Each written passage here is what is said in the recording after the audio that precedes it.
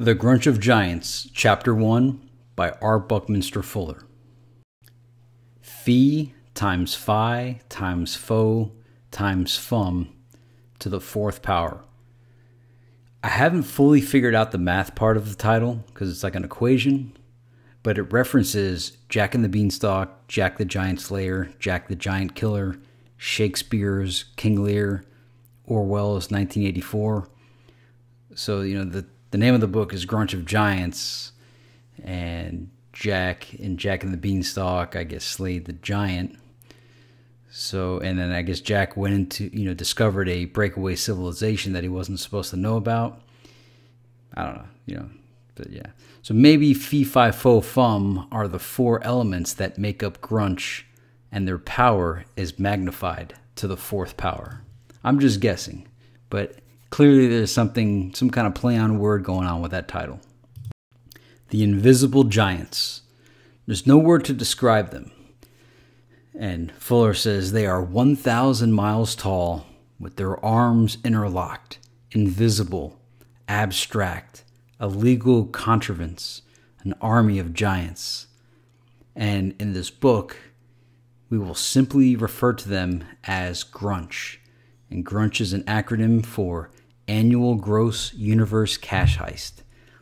It pays annual dividends of greater than $1 trillion US dollars, and that's in 1983 dollars. Annual dividends of $1 trillion. So imagine how much they're worth, because at this point we don't know what the interest rate is of these investments. But as far as invisible goes, I was hearing a Catherine Austin Fitts lecture today, and she was saying the invisible financial empire. And so invisible is a big deal in this book. All the stuff that we can't see. Grunch's power comes from their invisible know-how. Invisible chemical, invisible metallurgical, invisible electronic, and invisible cybernetic realms of reality. It's amazing that Fuller even could think of the sentence cybernetic realms of reality in 1983. The Grunch of Giants are on average 34 years old. The majority of them come from the post-World War II military-industrial complex that Eisenhower spoke of in his farewell speech. The Grunch of Giants is not to be confused with the international copper and tin cartels. Grunch consists of corporately interlocked owners of a vast invisible empire. The vast invisible empire, it kind of reminds me of, this is almost like conspiracy theory of talking about how all the companies are all part of one gigantic umbrella corporation. And they probably are. The stuff that's out there, everything is so hidden. And we're all fed this phony version of reality, and we focus on all the wrong things, and we don't see where all the money is and the power. It's all invisible. The invisible empire includes airwaves and satellites. Imagine how much other phenomena is out there that we don't know about. We have certain instruments that let us see certain things. We have microscopes and whatnot. But imagine the instruments that they have of phenomena that we've never even heard of. Imagine the vantage point and the information they get from satellites. The visible empire has skyscraper cities all over the world. They have factories, research laboratories, and they're in the industrial deployment areas of Taiwan, Malaysia, Singapore, South Korea, and Hong Kong. The Financial Grunch Empire controls the financial credit system of the non-communist world, controls the financial means of initiating any world magnitude mass production and distribution ventures. It grabs all of the best science university graduates and monopolizes all of the special theoretical know-how to exploit its vast inventory of already acquired invisible know-how technology. They black-shelve any disruptive technology and then meter and charge you for the rest of it. So if you ever wondered, it's like, how did all of these Skyscraper cities get built. Where did they get the money to do that? I mean, some of these cities are phenomenal. You could barely build a house, and they have skyscrapers and infrastructure streets. And then if you tried to make something happen, you couldn't, but yet all kinds of grand things get constructed and projects get created. I don't know anybody that owns these buildings. So much I don't know. And all of the hard drives and microchips and all that, it's all manufactured in other countries. I don't know anybody that's ever designed a motherboard or just all the advanced tech. It's all made in other countries. They got a vast financial empire. And think of, if you understand fractional reserve banking, if every time a loan is created, they could create 10 times the amount. Well, imagine the course of the day as, all around the world, people are taking out loans all day. That increases their ability 10 times per person. So the amount of wealth that just gets created is astonishing. So is there a group of people that control everything on the face of Earth? Well, the Financial Grunch Empire certainly controls a lot. Who runs Grunch? No one knows. But they control all the world banks, including the Swiss bank. They cross their T's and dot their I's. And this is to maintain technical legality. The Grunch law firm is named Machiavelli, Adams, and Oil. They say that the second Machiavelli might really be mafia. The Grunch doesn't invent, they monopolize. They have a monopoly on the know-where and a monopoly on the know-how. The Grunch does not possess the know-why. Grunch preoccupations, absolute selfishness, guaranteed gratifications. The Grunch has the ability to save mankind. 75,000 people starve to death each day. The world has 5% food surplus annually. So that means these people die needlessly. If 75,000 people starve to death each day, and the world has a 5% food surplus annually, that is pretty lame. Now, the Grunch didn't cause starvation, but they could end it. Grunch could end it and even make a profit doing so. The cost to end world hunger and poverty is 3% of their annual dividends.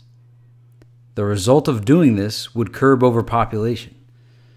So Fuller's making the argument here like, hey, if you gave everybody a really high standard of living, it would benefit you, the Grunch being, because Fuller's premise is that overpopulation or the reproduction rate of third world nations far exceeds that of first world. Abundant physical resources. There has always been enough to go around. We just didn't have the know-how. We do now. In 1970, we figured out how to provide global abundance. Here's the quote from the book. In 1970, our cornucopia of ever more swiftly accruing know-how overflowed and its content integrated synergetically so that we may now care for each Earthian individual at a sustainable billionaire's level of affluence while living exclusively on less than 1% of our planet's daily energy income from our cosmically designed nuclear reactor, the Sun, optimally located 92 million safe miles from us and safely interlinked with us by photosynthesis, wind, rain, wave, and all other weather behaviors. So you can see he's got a lot of gigantic sentences in this book and a vocabulary that may not roll with everybody. So that's why I'm trying to wrap these little slides up to simplify it. We have been able to do so much with so little since 1970, 1969. And you'll see in later chapters that the cost reduction of production has been reduced exponentially, but that cost savings has not been passed on to the consumer proportionally to the savings that the Grunch has experienced. So they're making a killing and we're paying more and more. They continuously reduce their costs and raise their prices. And our wages don't get raised, but our costs do. It's nuts.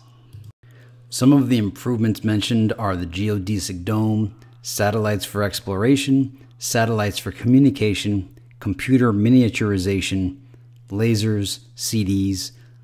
Well, they weren't called CDs yet. I forget what he calls them. It kind of sounded more like a laser disc, but he was impressed with lasers.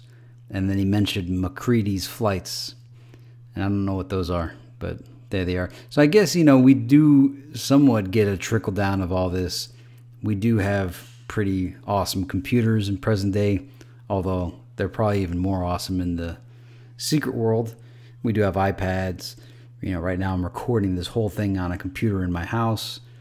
And this was technology that people didn't have 50 years ago. You'd have to go to a studio, and this recording sounds light years beyond what they had to record with. So we did get something for it. I'm just saying. The abundance is real. It exists. In 10 years, we could transform the world and have all of humanity experience a standard of living higher than any humans have ever experienced. And it could be achieved while phasing out fossil fuels.